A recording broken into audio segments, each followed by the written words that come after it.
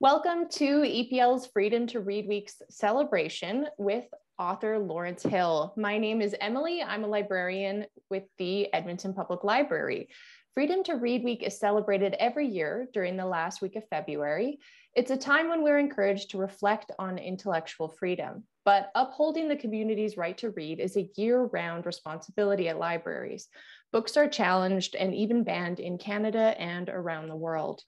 So I'm joined by internationally acclaimed author Lawrence Hill, and we're going to talk about some of his favorite banned books. Welcome, Lawrence. Thank you for welcoming me, Emily. I really appreciate it. It's delightful to be here and to join you to celebrate freedom to read and, of course, freedom to write. Yes, thank you so much for joining me. Before we get into some of your favorite books that have been challenged or banned, I wanted to ask you about your writing being challenged.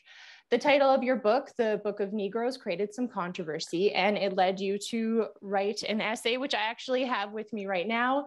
Dear Sir, I intend to burn your book. So can you tell us a bit about the situation and what led you to write this essay? Well, The Book of Negroes was published in Canada in 2007. Then it started appearing around the world, in subsequent years. I don't use the word Negroes in ordinary speech. Let's remember, it is not the N-word by any means. That is a totally different word. And the word Negroes appears in the title of the novel because it resurrects a forgotten history that's embedded in a historical document that the British Navy kept in 1783. And that document was called the Book of Negroes, and it's a register of 3,000 Black people who are fleeing New York City at the end of the Revolutionary War and coming to settle primarily in Nova Scotia, Canada, as the Black Loyalists of Nova Scotia. So it's an incredibly significant historical document that allows us to track the movements of the first major wave of Black people in Canada and their connections with Africa, the United States, Europe, and of course, Canada. And so that's why I titled the book of Negroes, because I was bringing to public attention this forgotten history. In that document, that ledger is very much part of the novel. It was celebrated in Canada. I went on tour in the Netherlands with the book. I met with many Black communities in the Netherlands while I was on tour with the book. Bizarrely, the two countries in the world where my book has done the best outside of, say, Canada and the United States are the Netherlands and Norway. So I was on tour in the Netherlands and meeting with many Black communities. And of course, the Netherlands has its own slave history, was a slave trading nation, a slaving nation, and had slave colonies.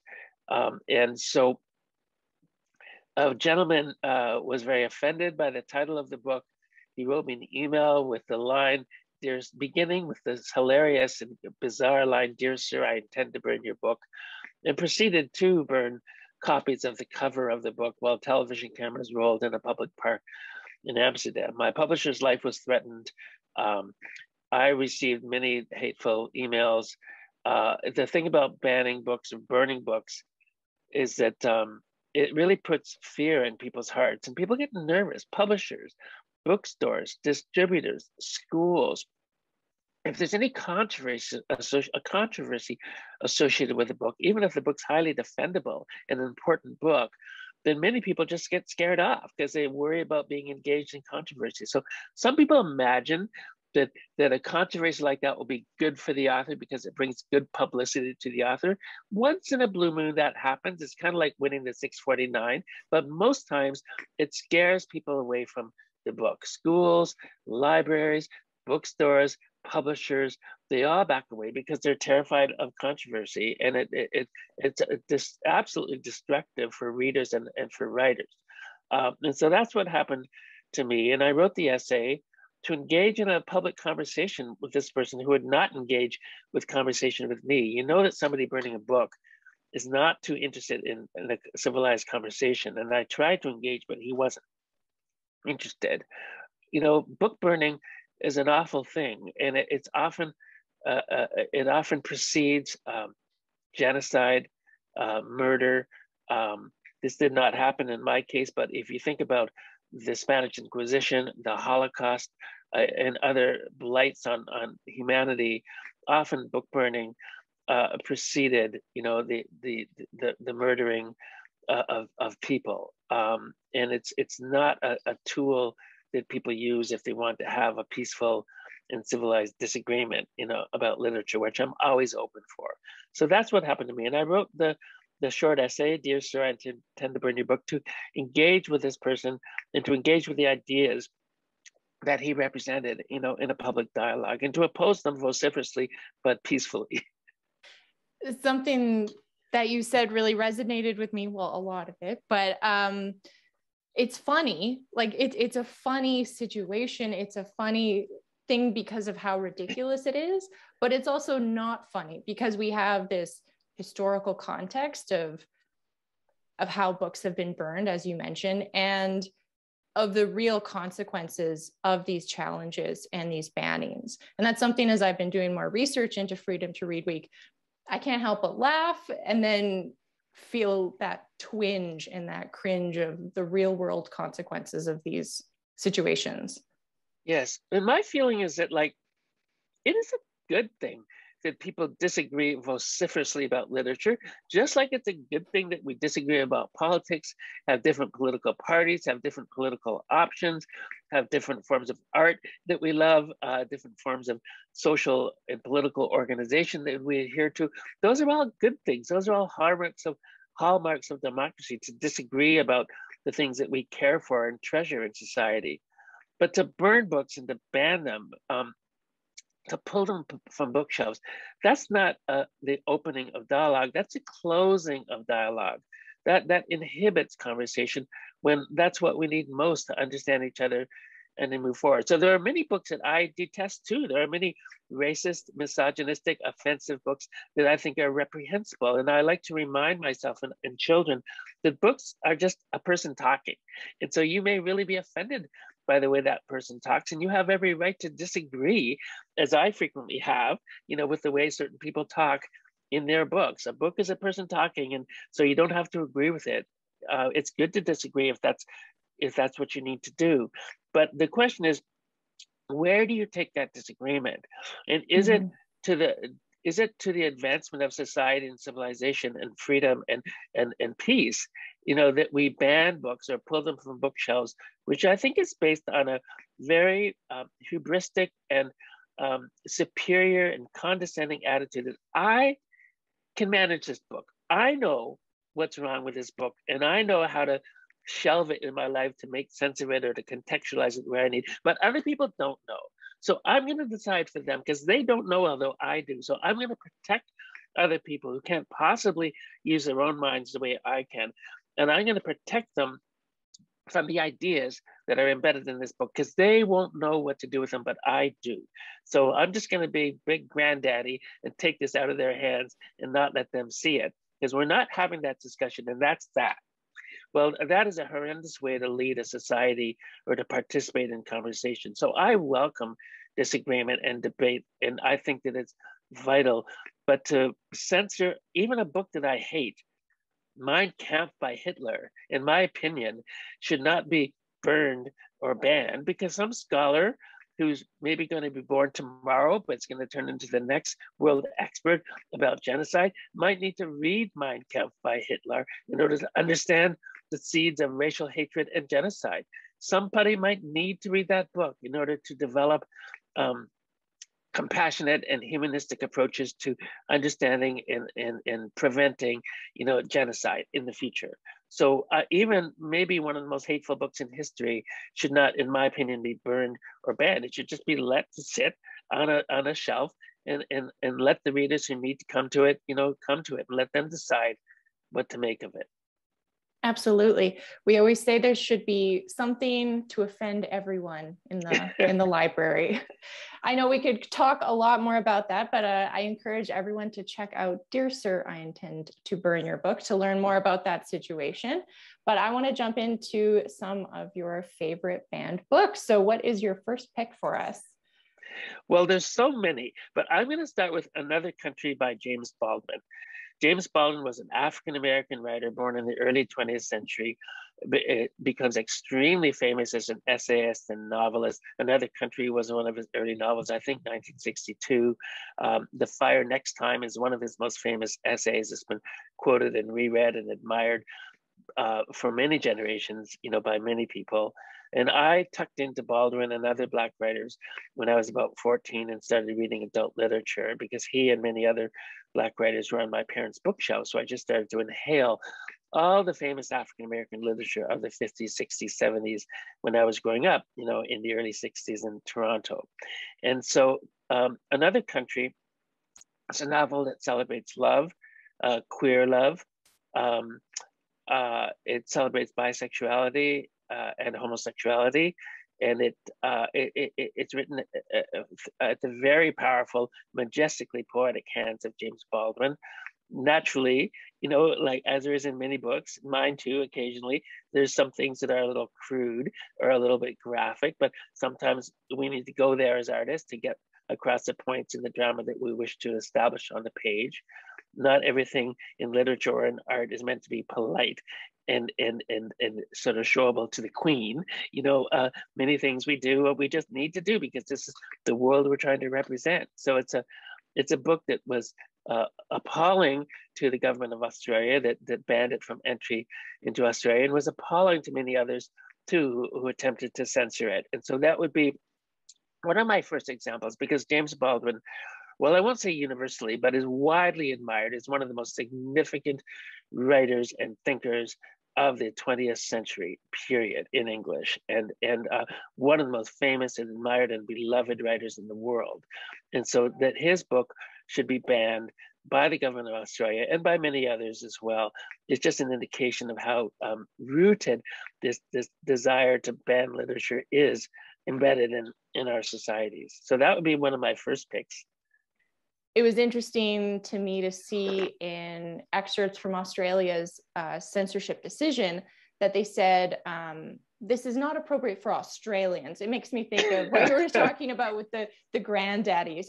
We've decided maybe other people can handle this, but not for our people. We've made that decision. And to be Absolutely. outright banned from an entire country is just such a sweeping decision to make for such a large amount of people. Yes, and Canada has often held up or banned books at the border too. I want to be absolutely clear about that. I don't want to point fingers at Australia and make us think that this is not a Canadian thing too. We have banned gay literature. We have banned and held up and prevented from entering the country all sorts of literatures in the past. So we too have carried out these offensive and censorship processes, not just Australia. And I do want to be clear about that. Yes, absolutely. And along with, of course, all of James Baldwin's work, I would highly recommend a documentary that we have available through the library about James Baldwin. That is really excellent if you want to learn more about him and his civil rights work. It's almost a pity to have this conversation. I love having it, but almost a pity because we could talk about 1,000 books and Absolutely. We're only selecting a few. But this is another great example, Foxfire by the American novelist Joyce Carol Oates. There probably are not many living writers in North America who have published more books than Joyce Carol Oates. She's world famous. She's read in high schools and universities around the world. She's been publishing for decades. I don't know even how many books she's written, but there are a few writers who have written more books than Joyce Carol Oates who are alive this day. And Foxfire is a novel set in the 1950s in Upper New York State, and it's about a girl gang. These are girls who have been abused. They have been violently abused, sexually and in other ways abused by men. And they decide to form a gang to fight back and to exact retribution and to start to punish their offenders. And of course, once this girl gang gets going, they have a certain momentum, and they actually end up carrying out crimes, that are even in excess of the things that they have been subjected to in terms of the level of violence that they mete out. So they really get some violent momentum going in this girl gang. And the novel is really a warning about the dangers of gang life and about how gang life can suck a person into violence, even though the impetus to form a gang and maybe strike back is understandable. It comes from a human place. The danger of living in a gang is that you sort of lose sight of your moral compass and end up engaging sometimes in absolutely heinous behavior. So read at its deepest level, read by any thoughtful reader who actually cares about the messages of the book is a warning, a clear, unequivocal moral warning about the dangers of violence that are kind of exacerbated by participating in gang life. So in my view, the book is a highly moral, thoughtful novel that examines an important issue. Kids are being drawn into gangs all the time, and sometimes as a result, they lose their health, they lose their lives, other people die. So it's a big issue in North America and in the world. But the novel features a gang of girls who've been abused, who are rough and crude. They swear a lot. Every swear word you could imagine promenades on the page, sometimes in quite funny ways. The girls use very inventive and playful cuss words. By the way, Eden Robinson, the First Nations writer in Canada, is terrifically inventive with her swear words too in the novel Son of a Trickster. It's got some of the most hilarious swear words I've ever found in Son of a Trickster. But coming back to Joyce Carol Oates, the girls swear a lot because they're in a gang and that's how they're living. So you imagine a bad word, it's in the book. And so a group of parents called Halton Parents Against Corrupt Teachers rose up to argue that this book should not be taught in high schools in Milton, Ontario, a small town in Ontario, north of Toronto, because it had so many swear words in it. And this PAC, this Parents Against Corrupt Teachers group, ridiculous name if I ever heard one, actually listed all the swear words on the book. On page 1, here are the swear words. On page 2, here are the swear words. They developed like a 27 or whatever page list of all the swear words in the book as an argument to support their contention that the book should not be read by high school students. And this caused fear and panic, and the book was indeed reduced in its access to students as a result of this protest. And that is frankly ridiculous. First of all, do you not think that 99.9% of high school students in that school would have known those words already, would have heard them 100 times, and probably knew a lot of other words that weren't in the book? Come on, like, are these words going to damage a soul? No, not if you read the book thoughtfully. And there's so much benefit to an analysis of gang life and its dangers that the children in school are being deprived of when they're basically having the book removed from their reach because some parents think that there are too many cuss words in it. So that would be another example of an overreach in an idea that I as a parent know what you as a 17-year-old can handle and what you cannot. And I'm going to decide for you what you're allowed to read in school. No, thank you. Really, this is not a way to get children talking and thinking and experimenting. And if you think for a minute that you're actually protecting your children from cuss words by denying them access to a book in high school, your eyes are shut because you don't know what they're listening to on the radio or on Spotify or what they're watching on TV and movies. And if you think you're protecting them from anything that they're not already fully aware of, you're like living in a dream world. And it's offensive because it reduces access to literature and tells the world, hey, we get to choose what children get to read and what they don't. Yeah, it is this delusional sense of control that I think a lot of people are going after. And I found a bit of an Edmonton Public Library connection with Joyce Carol Oates. It was not this work, but one of her, she was featured in an essay collection called Deadly Sins. And a customer at Edmonton Public Library asked us to remove it from our collection because they said it entices and encourages people to commit the sins listed in the book. Well, if you're going to ban deadly sins, I guess you better ban the Bible because it lists a lot of sins. And maybe it too will encourage people to do the things that they're not supposed to do. There are a lot of sins mentioned in the Bible, and some of them are quite graphic. And the Bible has been one of the most challenged books throughout history as well. So it all fits together. So your third and last pick for your favorite banned book, or some of your favorite banned books. So what I've tried to do, since there are so many, unfortunately, books that have been banned and challenged, is to pick a variety of books that have been banned for different reasons. So the issues of sex and queer life and race in James Baldwin the issues of language and swear words and the crudity of the crudeness of language in Joyce Carol Oates. And this comes down now to issues of religion and tensions in the Middle East. And I'm going to talk about Three Wishes, Palestinian and Israeli Children Speak, by the wonderful and worldwide celebrated children's writer, Deborah Ellis, an Ontario-based writer. I read Three Wishes, Palestinian and Israeli Children Speak, as did my young daughter, Evangeline, who's now 26, but who was about 9 when she read this book and when protests first erupted.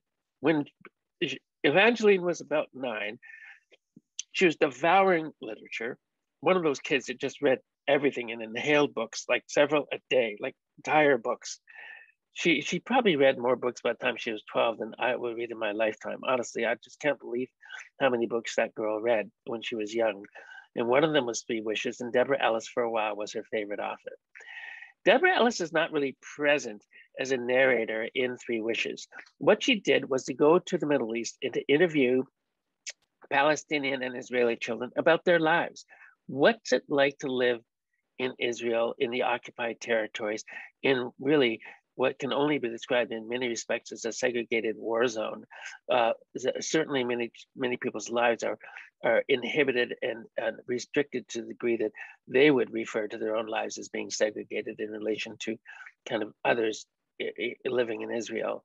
And it just lets these children speak without Deborah Ellis intervening. She asks questions, which are off stage in the book, and then the children just come forward with little monologues. So a number of Israeli and Palestinian children speak. It's a deeply moving book because we hear children speaking with their own values and in their own words, with their own worries about what it's like not to be able to move freely, not to be able to understand the other, not to ever be able to meet a Jewish Israeli person, say if you're Palestinian living in the occupied territories, or vice versa, not to be able to ever meet and get to know, say, a Palestinian person living in a camp or something, you know, if you happen to be an Israeli citizen living on the other side of the fence, so to speak, not to be able to move freely, go back and forth for reasons of social interaction or for work or things like that. What it's like to fear, you know, to fear violence, and what it's like to live with violence. And one of the children in the book talks about the fact that I believe it was her sister had become a suicide bomber. Now, honestly, if you read that book with any open heart and with any critical eye, I think it would be impossible to conclude that that book advocates suicide bombing. I think what you would have to conclude with any thoughtful reading of the book is that here is a window into the pain of children's lives. And this child is talking about her pain and the pain of having a sister who is a suicide bomber. There's no advocacy whatsoever for the benefits or merits of suicide bombing in this book. I must say that. But some in the Jewish community were so opposed to this book and so offended by it that they successfully argued that this award-winning book, awarded by children, I should say, in a children's reading series awards organized, you know, in Ontario by the Ontario Library Association, I believe, even an awarded book awarded by children was essentially removed from free access to students in schools in the Toronto District School Board. And so I'm appalled that again, we are deciding for children what they are capable of reading and what they are not. And because some of us think that there are dangerous ideas floating around in this book, that therefore we must protect children from it and not let them see these ideas. Again, if you are a child, and if you're going to read a book like this, you probably have seen the television on at some point. You probably have seen news. You've probably heard about suicide bombings. You may well be a child who's fled a war zone, become a refugee, and had to leave a horrific violence in your own homeland and sought shelter in Canada or somewhere else in the world. Children experience violence like this every day of the year all over the world, including in Canada. And so to think that we must protect children from the very things that they experience is again, condescending and offensive and inhibits human conversation. And so any child who's going to read this book has probably seen some movies, probably has seen the TV turned on, may have seen their parents flipping open a newspaper, probably has heard conversations in the schoolyard or in classroom or on the street about troubles in the Middle East.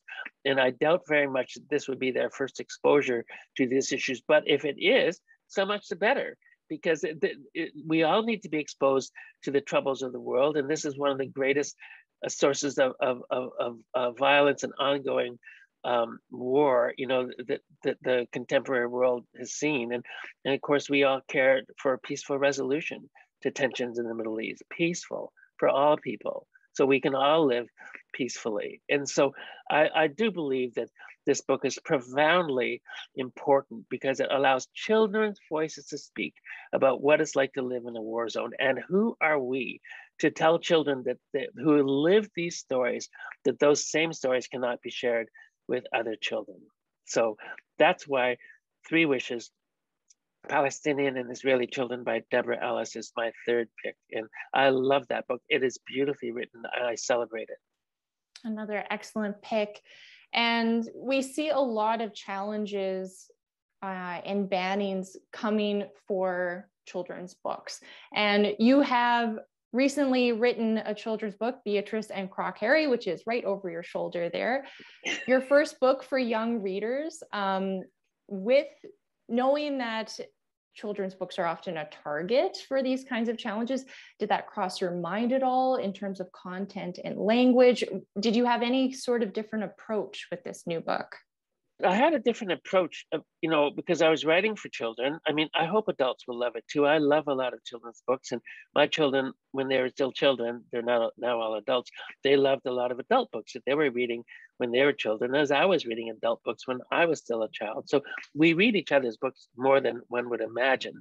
I wasn't thinking about censorship or things like that, because I don't like to think about those things when I write. If I worry about people's reactions, including possible censors, it just makes me anxious, and it's hard for me to loosen up and just be explosive, volcanic and creative and fully imaginative on the page. I want to be free when I write, free to go to where my imagination wants to take me. So I try to shut out the voices of readers, while possible readers, potential future readers, while I'm writing, positive or negative readers, just because I don't want to worry about them when I'm writing. Will I worry about them after it's published? For sure. But I don't want to worry about them while I'm writing, because I want to be free and uninhibited on the page. But of course, I had to think about how to present, what to me is a deeply serious story about racism, about the loss of racial identity, about the need even from children, by children, to confront and oppose racial injustice, Black identity, the kind of the aftershocks of the transatlantic slave trade, and in the way this novel deals, without saying these words, this novel explores the aftershocks of the results of the transatlantic slave trade. These are all very serious issues, which I'm presenting to children. So I felt I had to find a way to make it palatable and interesting, entertaining, and kind of appealing to children. And I mean, the one thing that I think is a responsibility as a writer for children is to provide something that uplifts and that provides hope and light. You don't want to beat down a child. Of all people, I don't want my book to hurt or beat down a child. I want my book to present a child with hope and laughter and possibilities, even if it presents, painful material, which mine does. And so I had to think about how to examine the issues that I've been writing about for 30 years in a way that would be appropriate for children. So, how much violence, what kind of language, how much should the violence be graphic, and how much should it just be kind of quickly alluded to without going too much into graphic detail, and then how to counterbalance the pain in the book with light and laughter and fun and effervescence and playful language. So I did work very hard to find a way to make this book entertaining and interesting for children, while at the same time not shying away from the issues that have been at the front and center of my literary investigations for 30 years. So I didn't worry about censors, because that's just too much. But I did think a lot about children, and And my own children, I have 5, they're all grown now. And how did I talk to them? How did I introduce them to painful concepts and still be engaging with them? And could I find a way to be playful, engaging, fun, and also deadly serious, in writing for children? And so I had to think a lot about those things, but I tried not to think about censors. That's fascinating to hear about your process. And it's a beautiful book. We have many copies at the library coming in, so we're excited to share that with everyone in Edmonton. We could talk about this for so much longer, but I won't keep you forever. So I just want to say thank you so much for sharing your favorite banned books and for sharing your thoughts with us to celebrate Freedom to Read Week. Thank you so much, Emily. I really appreciate it. It's great to do this. And I'd love to return to the library in person at the first opportunity. We would love that too. Thank you. Thank you so much. Take care.